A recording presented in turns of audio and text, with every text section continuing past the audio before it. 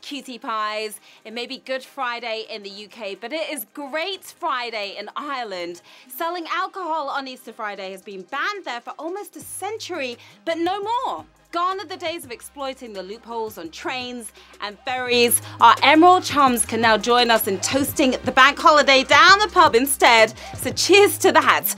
I'm Shazza Carpenter, serving up 12 rounds of cold, fresh quizzery. And this, of course, is HQ Trivia, where being a clever clogs could make you better off. Now, the rules to play are simple. I'm going to ask you a series of questions ranging from easy to hard. You have 10 seconds to tap the answer. If you get it correct, you move on, answer all 12 right, and you win, or you split the big bucks. That's right. Now, today's prize is a barrel-filling £550. That will let you finally shout out "drinks are on me," or even secure the next 550 goes on the pool table. But you've got to make the money before you spend it, honey. So let's get this quiz rolling with Q1. Which of these is not a national language on Earth? English, Vulcan, Spanish.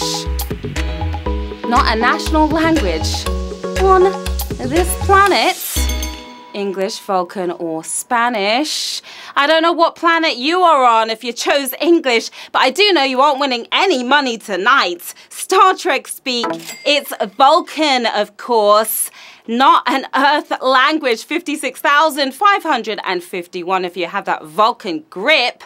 Vulcan may be the official language of nerds, but we live long and prosper across all nations. Q2, when an argument is settled, the quarrelling parties are said to bury what? The hatchet, the Easter eggs, Barry's berries. What do you bury? After an argument, hopefully, the argument would have stopped before it began if both parties had started an egg hunt. Hardly the most peaceful sounding resolution is burying the hatchet, and hopefully not in somebody's leg or something like that. 55,090 of you resolved that one well. Now, this phrase most likely comes from Native American tribes who literally buried a hatchet to end hostilities. Okay, I have a very important reminder for you HQTs. This Sunday's prize is our biggest ever, a whopping £8,000. 8 G's, that's right. So invite a friend to get those crucial extra lives to help you win the Dosh, 3 p.m. on Sunday. Do not miss that. Back to the cues. Which celebrity's life story published when they were 27 is called Me Life Story, So Far So Good? Lorraine Kelly, Alan Carr, Scarlett Moffatt. Me Life Story. Most of us have to get off the sofa to make something of ourselves, but not this lass. Couch potatoing her way to stardom. Scarlett Moffatt for the win.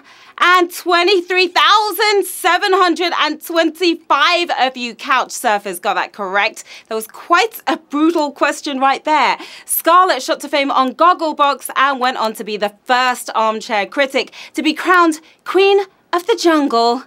Yes, she did. Q4. Peekaboo was an early name of which app? Instagram, Pinterest, Snapchat. Peekaboo. An early name of which of these apps? These cool apps that we all know and love. It's a game you play with babies, so it's no surprise it's the youngest of these apps, still making faces disappear after a few seconds. It's Snapchat. It used to be called Peekaboo. That was the early name. 15,850 if you still have your faces in the game. Snapchat's founders had to drop Peekaboo because they discovered another business had already snapped it up. That's right. Q5, what was the name of the 2017 Love Island Sunday catch-up program? After Sun, Heartburn, Heatstroke. Sounds like my last trip to Barbados right there. What was the name of it? The show has received a lot of flack. Caroline Flack, that is, presenting the Sunny main shows as well as the Sunday catch-up. She'll have needed plenty of After Sun. That's what it's called. After Sun, 14,654 of you sunning yourselves. Now, if that wasn't enough island loving for you, there was also the weekly hot list on Saturdays. Now it's shout out time, everyone. I want to say hi to Sophie and the Hatton clan who are playing right now, to Ryan and his mum. Hello to Lynn, Graham and Hugh. Camille is thinking of you all. Hello to Progress in Swansea and to Ross Strachan as well. Good luck to all of your players in the game. Q6, which of these countries does not completely surround another country? Italy, Brazil, South Africa. Doesn't completely surround another country. Which of these countries indeed? Come out with your hands up. We have you surrounded. The only country here that can't say that is Brasilia. Brazil for the win. And that was quite a savage question right there. That was quite a savage question. 4,485 of you made it through that one.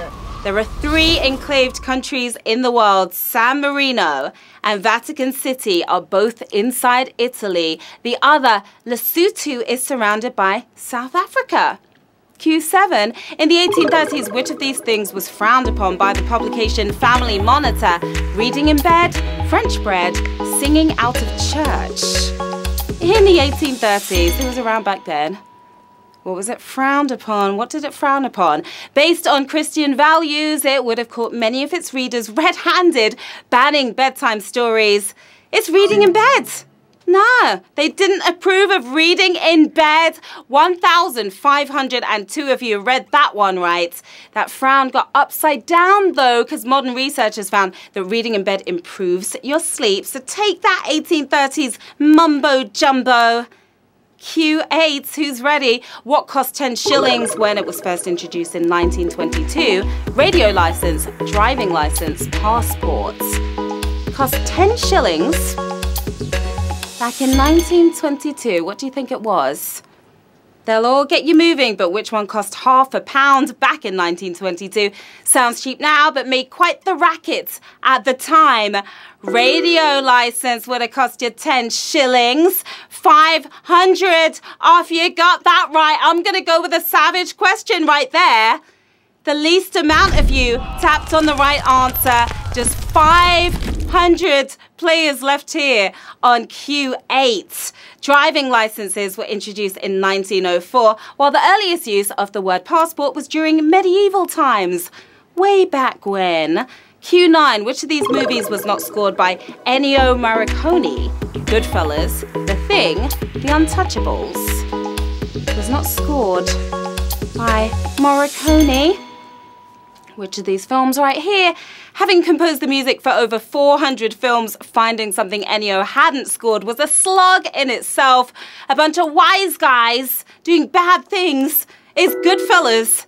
He did not score that movie. An absolutely savage question again. Sausages, bacon, all that stuff. 89 of you got Goodfellas. Good for you. Now, Ennio has been nominated for 6 BAFTAs, winning every single one of them. Now, there's a fella who's good. And 89 of you are good too. All right, more shout outs. Let's do this. We have the Crusaders Rugby. We have Eleanor, Millwall, Sam, Jamie, and Charlotte as well. How are you guys doing in the game right now? Let us know in the chat. Q10, after the Lake District, what's the largest national park in England? Yorkshire Dales, the Broads, Peak District. The largest national park in England. Which one of these 3? 3 huge national parks, but which one is the hugest? At least 2,100 square kilometers bigger than your local park. It's the Yorkshire Dales. That's what we're talking about here. Yorkshire Dales, 54. If you got that correct, sizable win for you there. England seems pretty proud of the Lake District, but it's only half the size of Scotland's mighty Cairngorms. Q11. Are you ready for this one? Which of these organizations was founded first? Warsaw Pact, World Bank, League of Nations. Founded first. Which of these organizations?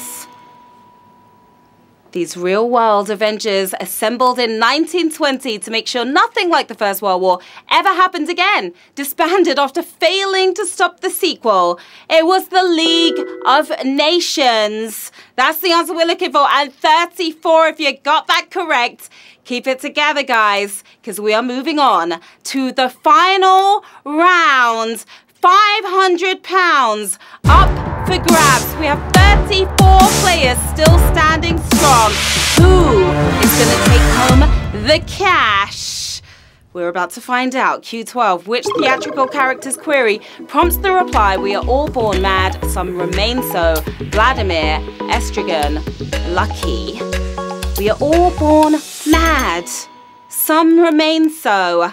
This line comes from Samuel Beckett's seminal play, Waiting for Godot. Lucky isn't lucky here, as he is mute for most of the story. Estrigan may have spoken the words, but we are looking for who prompted his reply, which means Vladimir for the win. And we have 7 winners, my lovelies.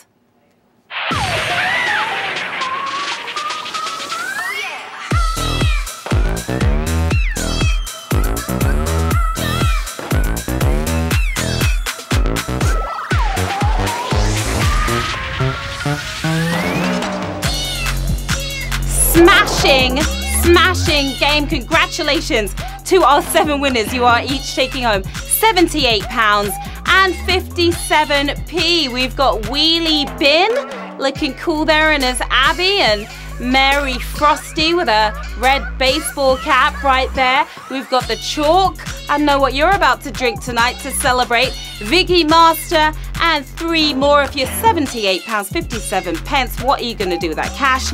You could buy a hatchet to bury or some Easter eggs for the hunt on Sunday. Maybe buy a bunch of books to read in bed, like a rebel. There's so much you can do with that cash.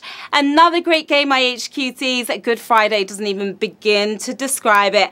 Come find me on Twitter and Instagram in the usual place. That's right here. Let me know how you got on. Request your shout-outs for tomorrow. Follow us at HQ Trivia UK as well for even more trivia talk. All right, we're done with the week, but the weekend is only just beginning. Join me back here tomorrow at 9 p.m. for another chance to score 550 quid. Have a wonderful evening, my lovelies. I'll see you tomorrow. Bye.